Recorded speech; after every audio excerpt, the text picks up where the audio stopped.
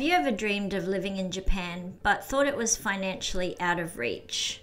Today I'm going into my income in Japan and all of the expenses I have living in an Akiya. The truth is surprising, and it might change your assumptions about the cost of living in Japan. I really hope you can stick around to the end for the full breakdown. I can't believe it's been 1 year since I moved to Japan and bought an Akiya and started teaching English here. So no beating around the bush, my earnings per month are 173,564 yen. I'm paid hourly, and some months are better than others due to things like school holidays and national holidays. So let's go into all the expenses one by one and work out how on earth I afford to live here in Japan. My biggest two bills are my pension and health insurance. I recently went into City Hall to deliver my updated yearly income statement. For my first year in Japan, I was lucky enough to receive an exemption on paying my pension because I had such small earnings, but I'm going to have to start paying the pension from this year. My yearly pension is 16,900 a month, and my health insurance is 7,400 per month. You might have noticed I'm doing all the boring things first, so next up is insurance, and I have two insurances.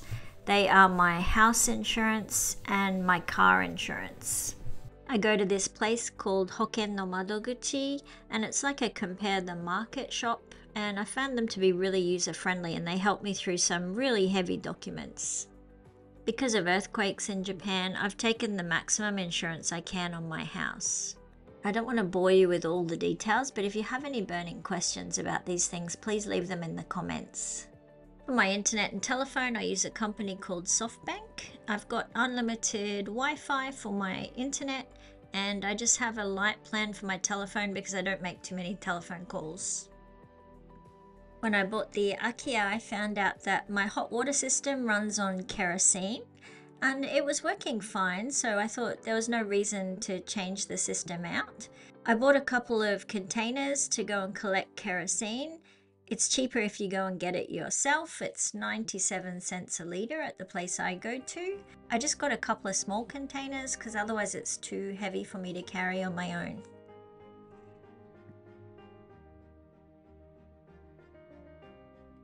So moving on, next is my electricity bill, and I've been working really hard to not get bill shock here.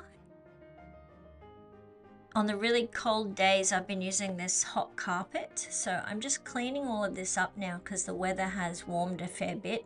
But in the carpet, I put down insulation just to try and keep the heat in and not waste any energy. Millie has certainly left a lot of surprises for me under this carpet, so I need to give it a good clean. I have a summer rug which I've been using upstairs in the office, so I'm just going to swap it out for the winter rug, and then I'll swap it back when it gets cold again. I'm also looking for a coffee table, and I found this one on Nitori, but I just can't afford it. As you know my income now. So I'm going to head off to the second-hand shop and just see if they have maybe one there that's cheaper. You just never know your luck. So come along with me and we'll go see if we can find something. Well, they didn't have exactly what I'm looking for. This thing looks a bit like an ironing board, but it has the right legs, and I think that could work perfectly if I could somehow change the tabletop. And I'm starting to get an idea that I could possibly make this into something great. I did buy a set of tools when I bought the house because I knew I'd have to do some renovations, so I may as well use them. I am in luck, and I found some beautiful Japanese cedar at my local hardware store, and it fits perfectly in my car so I can take it home in one piece. So the tabletop was 1,600 yen, and the two pieces of timber were 1,000 yen each. So all up, it's going to cost me 4,000 yen, which is about 10% of the cost of a new one.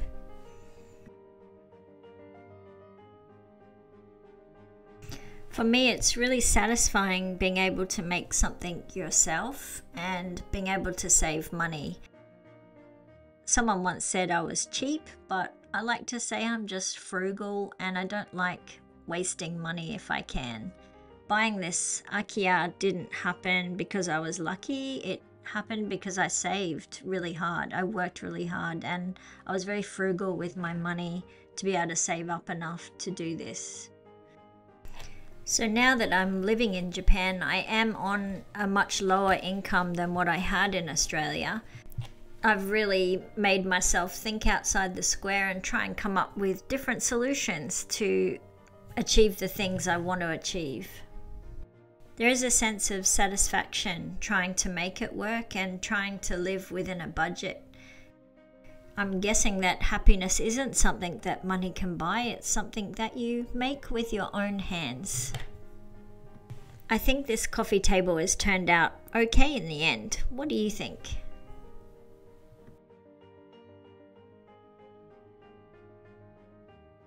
So back to the expenses, and next up is electricity. On average, I'm paying 3,000 yen per month. It was a little bit higher in December and January because I had lots of family and friends come to visit. It's great being able to track my usage in the apps. It really keeps your finger on the pulse. Next up is gas, and I only pay 2,500 per month because I only use it for cooking. My water bill averages out to 2,000 yen per month. And I pay 1,000 yen per month for my servicing on the septic system, and for that he comes 3 times a year to make sure everything is working fine. I have an entertainment budget of about 5,000 yen per month. And if you watched my Lonely in Japan video, you know I've started making some new Japanese friends here, and it's really important for me to foster those friendships and always say yes if I'm asked out anywhere. There are also plenty of opportunities that don't cost money. One of my high school students gave me a ticket to come see his concert, which I did. Another student also told me about the Wakayama Sakura Matsuri, which is their cherry blossom festival, so I've come to check that out as well.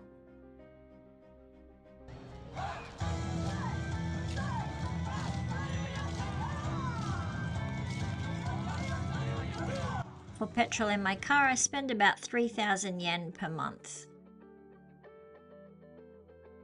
I do love things that are free or low cost, and my local dump is free. So come along to the dump with me. I've got to get rid of that tabletop, and I'll show you how a dump in Japan works.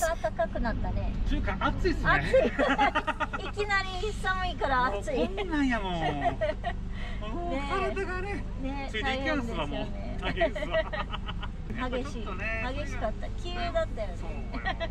桜もちょっと多かったしね。ねえ。ちょっと雨も多かったしね。ちょっとやっと天気っていうかだけど。やっと天気になった。暑い。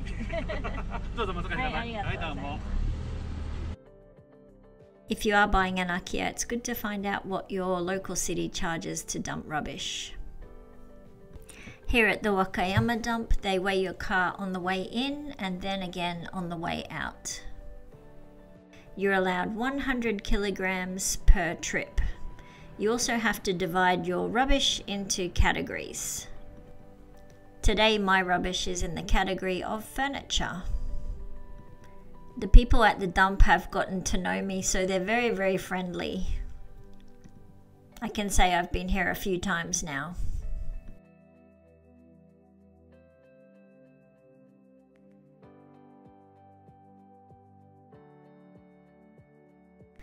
My next big expense is my grocery bill. I'm trying to keep it under 20,000 yen per month. That's proving a little bit difficult.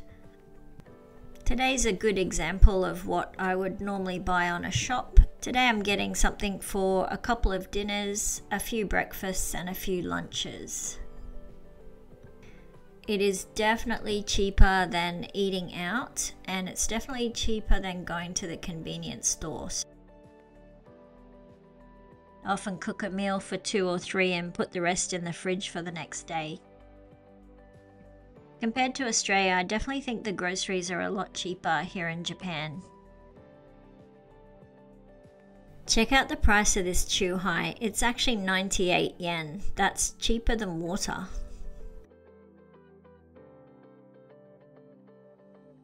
A couple of other bills that I need to mention. One of them is my car rego. So that's called shaken here. And that one is due every 2 years. So I haven't actually had a shaken yet, but it will be due in 1 year's time. So assuming all is well with the car, I really need to budget around 100,000 yen for this cost. The next bill that I will need to think about is my yearly rates bill. So again, this is something that I haven't had to pay yet. The real estate agent estimated that this would be around 30 to 50,000 yen for the year. And one last thing that I want to talk about is my NISA account. So in Japan, there is a thing called a Nippon Individual Savings Account. It's a tax-exempt government investment account. And I pay in 20,000 yen from my salary into my NISA account. I guess it's a sort of forced savings account. And then there is Millie. So Millie is costing me around 2,500 yen per month. And this includes 2 bags of kitty litter, her dry food and her wet food. I feel weird about putting a price on Millie because I just love her so much. So here is the total breakdown of my expenses versus income. Any money that I have left over is in my maintenance fund for anything that might crop up with the house. Living in Japan has been a dream of mine for a while, and I've found through this YouTube channel I've been able to connect to other people who also have the same thoughts. Thank you so much for all your support and encouragement along the way. Thank you for leaving a like and a comment. I really appreciate the way it's helping get my videos out to more people. And a huge thank you and shout out to those who've been supporting me with coffees. I really, really appreciate that. I look forward to talking to you in the next video. See ya.